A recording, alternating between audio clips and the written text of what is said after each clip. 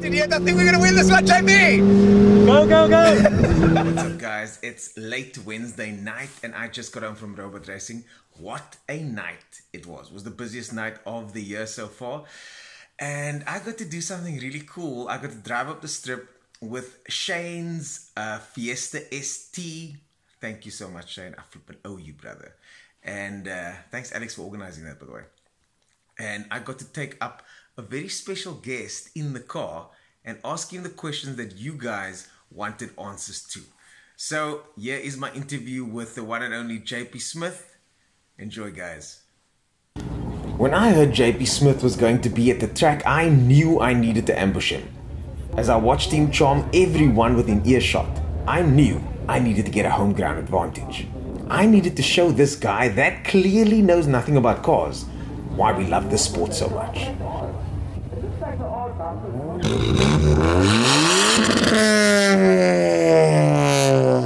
For that, I needed a car. This is Shane Buxton's not so stock Fiesta ST. With some of the interior stripped out and 170 kilowatts, it was the perfect car for a night at the drags. Okay, so how does this work again?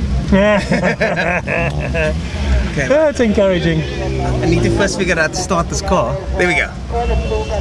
Okay. I was wondering if you're going to try and figure out which is the gear lever and which is the brake. Yeah. Okay. Look, I must say, when I drive a new car for the first time, I always have this sort of glazed, confused look on my face. All right. So don't worry about it too much. Okay. That's not alcohol induced. No. I think I've driven with people with a lot less competency. Really? Yes, than you. So I've been on the street with people who probably shouldn't have been anywhere near a steering wheel. Yeah, and now you're with me.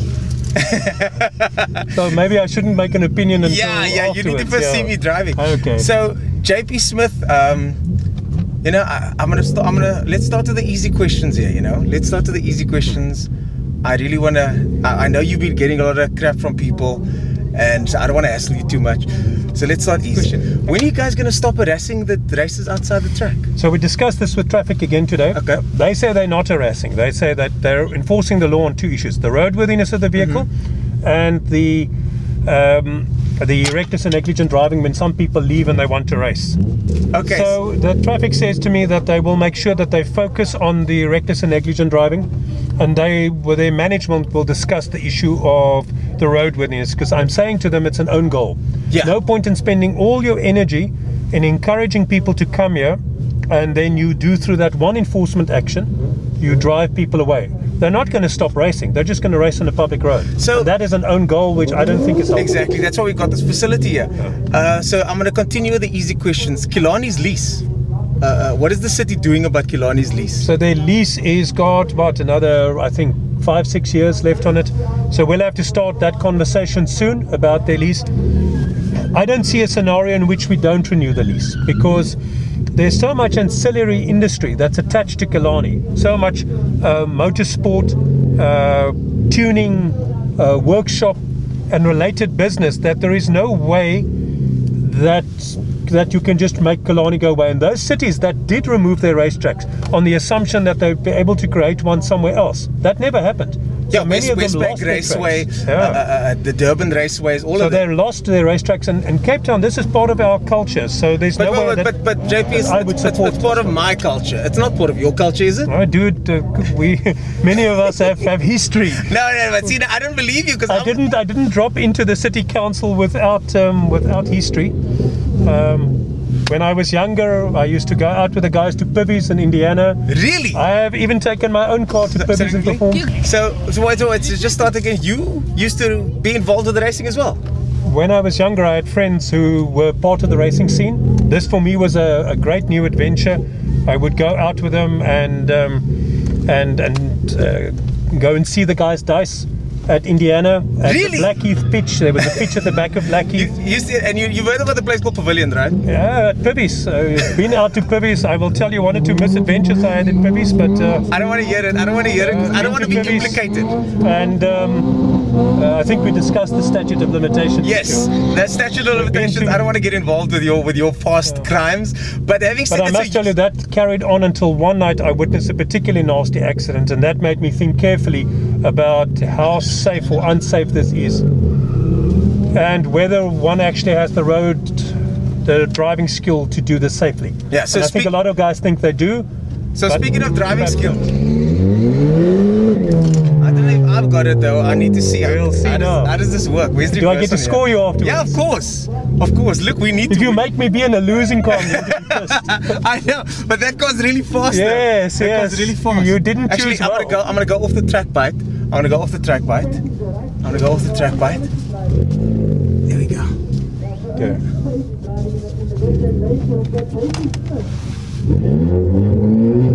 Hey!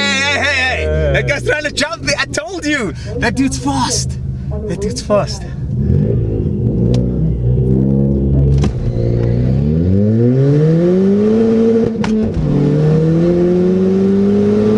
Cheers! Wait, don't get too excited yet. I think we're gonna win this one, JB. Go, go, go! All right. Yes, man. I love that winning proud. streak. You make me proud, brother. You make me proud. Okay, so I thought you were a big, heavy guy, but obviously this extra weight didn't make any difference. No, the diet has helped. I've shed quite a few kilos recently. It's But what I was worried I was going to slow you down. I heard that you were a Ford fan back in the day. A Ford fan. Yeah, somebody Yes, told I had me a that. 71 Ford Fairlane that I used to take to Pibbies. A beautiful old car. I loved that car, and then I started a business. I needed the money. I sold the car. A very sad day in my life, and when I have the spare cash again, I'm definitely buying myself another muscle car. So you're This is not my scene. I like the muscle cars. So you are a petrol head. Absolutely. At the moment, sadly, I'm a diesel head. Okay. Because I drive a diesel Volvo, but okay, that's a different I love diesel Volvos. The people that watch my videos probably think I'm lame for it, but diesel Volvos are the best. The XC60, which I drive. I had an XC60 last week. I love that car. It is an awesome vehicle. I told you guys that car's a good car. And if you don't know that, you don't know jack. I'm not allowed to say the second part, but you just don't know anything. I told you guys. I had the T6 R Design. What a car. That's a special. Well, okay, that's also out of my price range. See, I'm not a corrupt politician, so that's well beyond my price. See, that's what I was kind of hoping so, because I may or may not have a traffic fine that I need to get taken care of. There's no way for me to help you with that.